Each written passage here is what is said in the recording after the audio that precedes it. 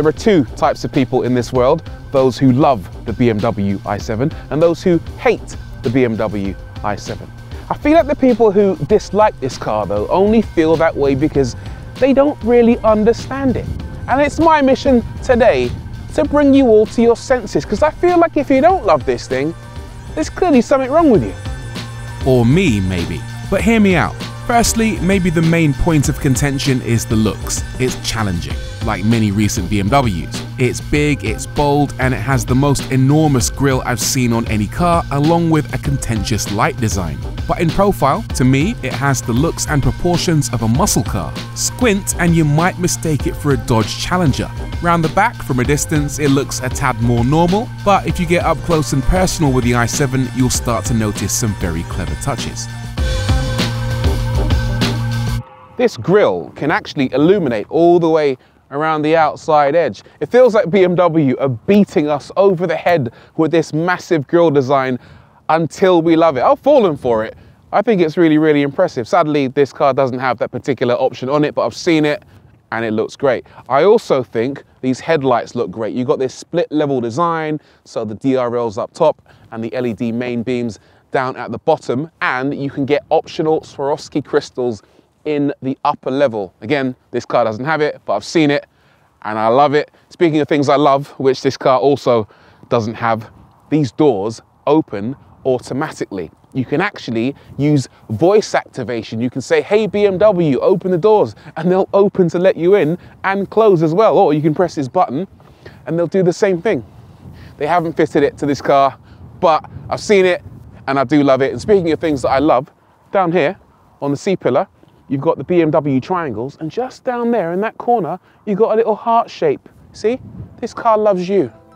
You should love it back.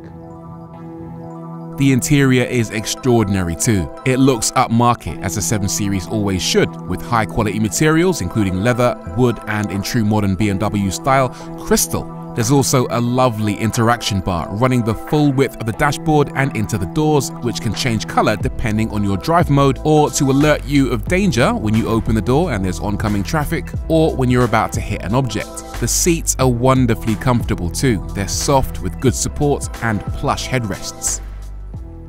It's not all perfect though. Well, I do like the look of this screen. It's got this big curved display in front of you, one screen for the driver, one screen for your infotainment system, and it looks beautiful. The graphics are absolutely insane. If I actually start the car, you've got some information for your vehicle there. If I turn the wheel left and right, you can see the wheel turning left and right in the graphics. It's beautiful to look at, and it's very, very responsive as well. So if I go into the navigation screen and zoom in, you can see how quick and responsive that is. You don't get that in a lot of cars in this class, so I like to see it. However, I don't like the fact that it does take a little bit of time to get used to the actual user interface. It's very, very difficult to wrap your head around, and you're going to need to use the manual. Look at that mess of a climate control menu. It's absolutely overwhelming at times and very difficult to use, particularly when you're on the move. There are some buttons, you think they're physical buttons at first, but they're actually not, they're capacitive. And they do make things slightly easier to use because they're shortcuts which put you directly to where you want to be in the menu, but they don't feel fantastic. Even the iDrive controller, which looks gorgeous, it's a crystal knob, is essentially just a big capacitive button. And speaking of capacitive, the hazard lights aren't on a physical button, it's capacitive touchscreen. And how do you open the glove box? There's no button down there. It's this weird looking folder thing. You press that, and the glove box opens. It's just not intuitive. Sorry. I know I'm meant to be defending the i7, but I can't hide my true feelings. So what's it like in the back? Well, this is where all BMW 7 Series cars excel, and the i7 is no different. It's magnificent in the back of this car. A proper space to just lounge and enjoy yourself. Loads of room in terms of leg room and headroom, plenty of that. You've also got a big fold down armrest here. Where are the cup holders, you might be asking? Well, you push this button and they pop out. You've got 2 cup holders in there, you fold that away, you pop that open, you get a little bit of storage, 2 USB ports. Bosh, bish, bash, I believe is the saying. The i7 actually has 2 displays in the rear doors. And these do an awful lot. So let me talk you through a couple of my favorite features. If you push the blinds button and close all, it will shut the blinds in the doors, in the ceiling, and round the back. If I press open all, it will do that, except in reverse. You can also control the media playback from the radio, etc., and control the seats as well. Not only can I recline my rear seat slightly, I can also control the front seats and move that away from me to give me even more leg room. If I kept this button pressed long enough, I could probably crush the front passenger as well if I'm feeling particularly unkind. And there's even massage. Several different massaging programs in here, including a random setting to keep you guessing when you're on the move. But that's not the best thing about the back of this car. The best thing is the fact that it comes with the Fire TV app. Push that and then push fold down and you've got yourself an enormous 31-inch 8K widescreen display. Incredible. It's just outrageous, isn't it? What can it do? Well, it's Amazon Fire TV, so it's a bit like a USB dongle that you plug into your television, which means you can access various apps, including Netflix, Prime Video, ITVX, YouTube, Freevee, whatever you like. Right now, I'm gonna try and play a little bit of Amazon Prime. Let's fire up some Keanu Reeves, shall we, and see what that's like. That's incredible. I mean, it's running off a SIM card inside the glove box, and even though it doesn't fill the entire screen, there is a mode that allows you to stretch the picture so it fills it as much as possible, even though there is no native content available right now for this display. But it looks absolutely tremendous, and you can actually plug in a device of your choosing. It's got an HDMI port, so you can connect a Nintendo Switch, for example, and just enjoy the back of this car. If you don't love this, your heart is made of stone.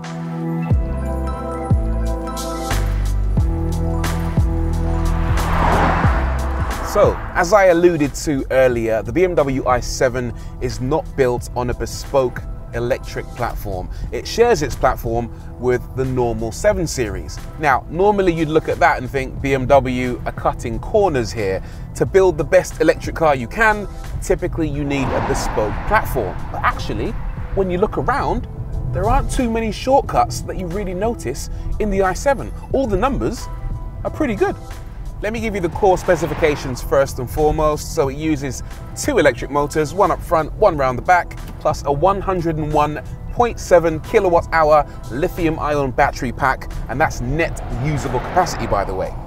That is good enough for a range of 382 miles, and it has a 200 kilowatt recharging capability. Charges really fast. So it's got good specs. What's it actually feel like to drive? Genuinely exceptional. I mean, it's a really, really plush car. You expect 7 Series cars to be plush, but this takes it to a whole new level as far as I'm concerned. First of all, the suspension in this car is brilliant. Normally in EVs, the suspension tends to be very firm.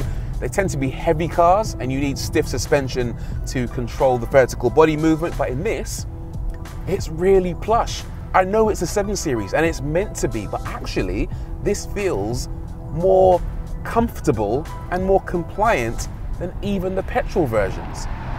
The refinement is exceptional as well. It's a very quiet car. It's electric, so you'd expect that. But even in high-end electric cars, sometimes you can really hear the electric motors whining, especially when you accelerate. But in this car, they're almost completely silent. There is sound, but it's generated through the speakers just to add a little bit to the driving experience. I'll come back to that in a second.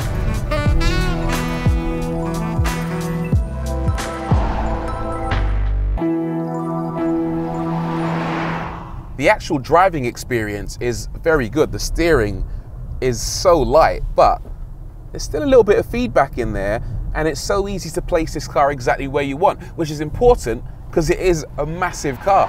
The accelerator and the brake are nice and progressive as well. They've got this really plush feel to them, which means that it's really simple to accelerate and brake smoothly, which is important, especially if you're carrying passengers in the rear, enjoying a little bit of action on the cinema screen.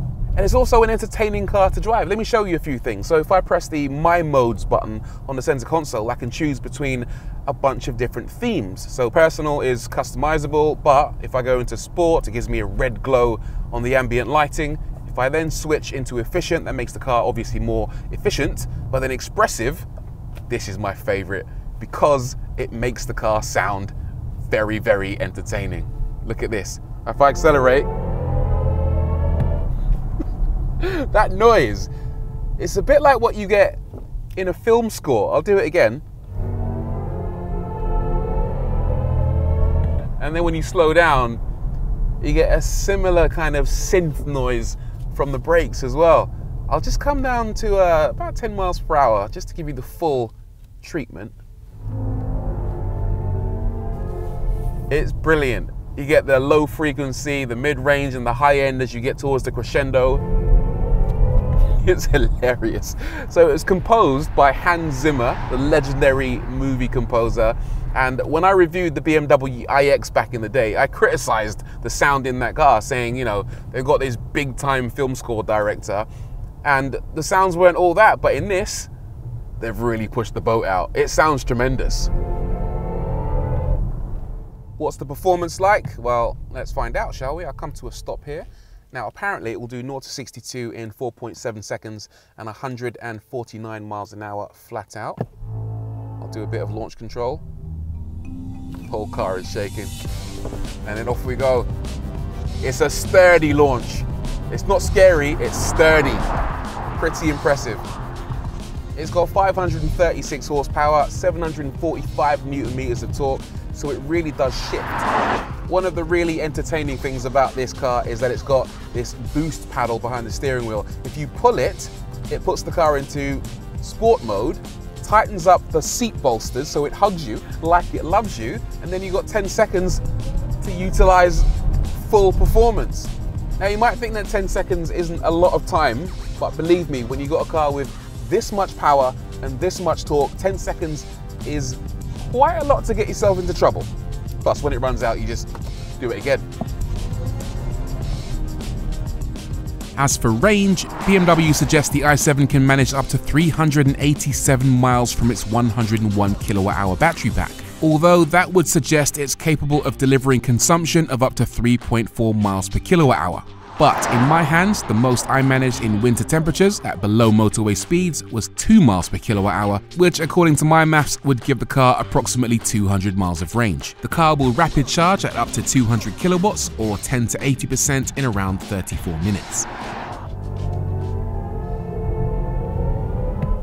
I love that noise.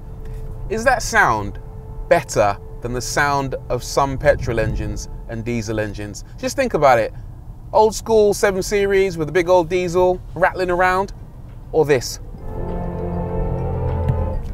I'm going for this every time. I like this car. I really do. In fact, I might actually love it, which I know is controversial, but there's an awful lot to love. Yes, the design is different, but just look at how the M3 and M4 have grown on us. This car will do the same. It also drives pretty much flawlessly and has cutting-edge technology, some of which we've never seen before. It's not perfect, usability is an issue, as we've seen in many modern cars, but that aside, the i7 is a technological tour de force with driving comfort and enjoyment to match. As far as luxury goes, this might be the new benchmark.